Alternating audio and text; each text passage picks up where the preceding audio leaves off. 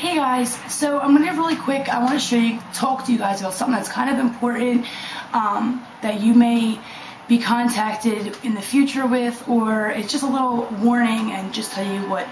I basically knew this was a scam and I just went through with it so I could do a video. So it turned out really good and I got everything I needed. But I wanted to show you guys. I know I got a lot of questions to show my St. Patrick's Day outfit. I went to a parade this morning. We were down there from 7 o'clock and I just got home. I basically just wore the Wet n Wild, one of the palettes, kind of just neutral with some e.l.f. eyebrow kit and e.l.f. liner, winged it out a little bit. I got MAC Nude lip gloss.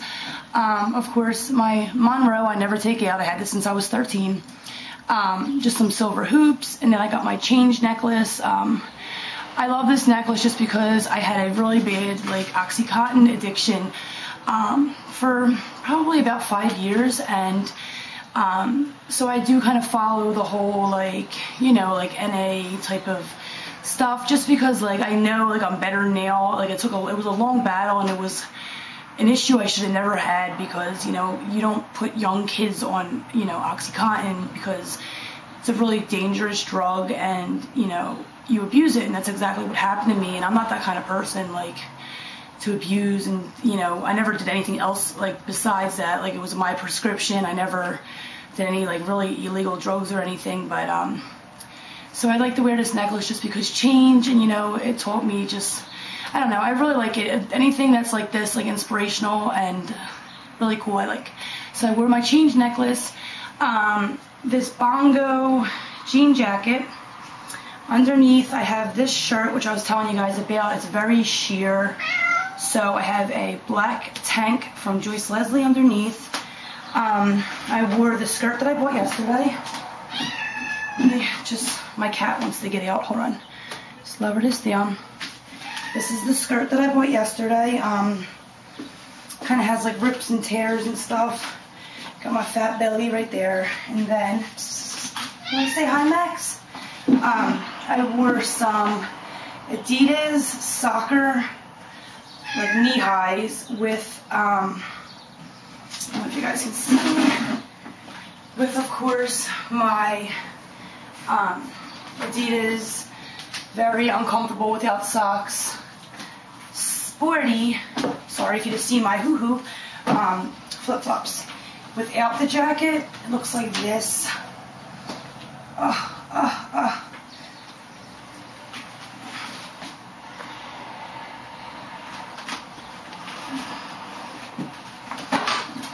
This shirt's really cute, so just looks like that without the jacket. Now, I wanted to get into and tell you guys a little bit about this scam. I have to lift this up because it's kind of uncomfortable standing crouched down like this. So let me just lift this up. Then, yeah. Okay. So I got a spam email the other day for a secret shopper type of thing. It was from this MyMommyBiz something website, and this has happened to me and my husband in the past, where they send you a check, blah blah blah. So I was I want to go through with this, and I want to see what they do and then do a video on it in case this ever happens to anybody. So I decided to do it. Basically what they want me to do is they want me to go to MoneyGrams and give them information on how I think MoneyGram is, if it's a good experience, whatever. They asked for 2 close addresses to your house, so I gave them 2 that were close to my house. I gave them the right information and all, but just mind you, I have a husband that would clobber these people, so I'm not if I was living by myself or with my parents and I was younger, never give your address. But I've been through this before, so I pretty much know the little drill, and it's really not safe to give anybody your address, but whatever, I did. So these people been calling me from Los Angeles like crazy, and then yesterday FedEx comes overnight with a check. Okay, now I'm just gonna cover my name. This looks so realistic. This is what they gave. That's the guy's information. It's for $2,050, $2,500 or something like that. Look at that. Even the detailing on it is so real. Now this is all a scam, you guys. Like, this is totally fake. Like, pay to the order of. So basically, like what they want you to do, see, my mother-in-law works at a bank, so we are handing this into a fraud agency, so whatever, I don't know, they like investigate it. So that's where this check's going. I would tear it up and throw it away or whatever. But basically what they have you do is they have you deposit this check into your account and withdraw the money while you're waiting for the fake check to clear, which ends up ultimately leaving you out of money and with a really bad check. These numbers on the bottom are all fake and made up. They don't go to any account. As like legitimate as it looks, it's very, very not. Like, it's so fake. They even have like the water print, like where you can like look and see if like it's a very realistic looking check, like very realistic. I gave them a fake name, like a fake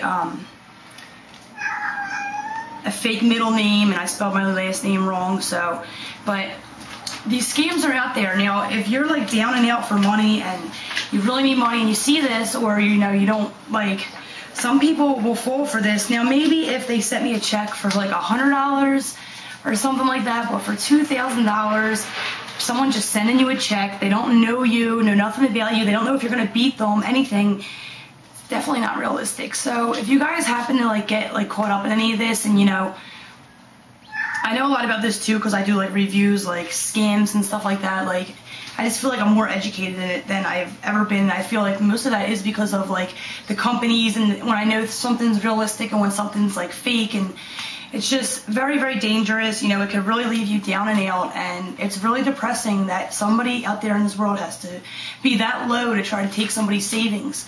Now, I got a call from the guy literally like 5 minutes ago, and if you guys like want to mess with him, here's his phone number.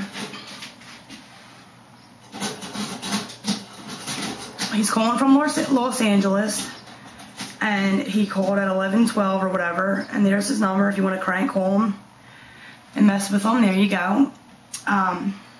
Let's give him a call on speakerphone.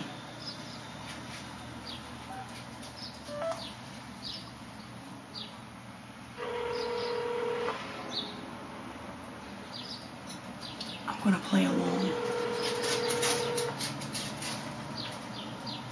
Hopefully he answers. I'm going to tell him I deposited the check. Damn it, he's not answering. I'm not able to pick your call now. Please drop your name and your number and I'll get back to you as soon as possible. Thank you. Hi, this is Jennifer. I just want to let you know that I deposited the check I received yesterday. If you can just tell me what I do now, thank you. I love this, so I'll keep you guys updated. But yeah, it's a complete fraud. Like, these people are so stupid. Don't fall for it. I know like younger kids might not like, you know it's, I don't know, you know the internet's a scam. If it sounds too good to be true, it is untrue. That is my ferret scratching away trying to get out. So that's pretty much it. I hope you guys enjoyed the outfit of the day. I know I don't normally do them. I normally suck at them because I have to go all the way back here. So that's pretty much it. So happy St. Patrick's Day, and I will be back right now with the Lit Cosmetics winners. Bye, guys.